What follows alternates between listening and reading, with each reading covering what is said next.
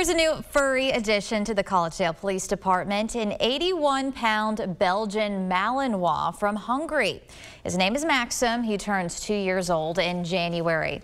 The police K-9's partner is Officer Sean Lewis. Maxim, badge number 335, is certified in narcotics detection and tracking. The Malinois is historically a herding dog and protector of farm and family. They're out there, they're working hard, they're doing everything they can to keep us safe, keep their partners safe, get all of the drugs off the street. But at the end of the day, they love having a good time, and they love meeting the people that they're out there working so hard to protect. With more than 200 current drug details, the K-9s are contributing to the war against drugs. He said that they are excited to have Maxim as the new addition to the department alongside their other K-9 officer, Crino.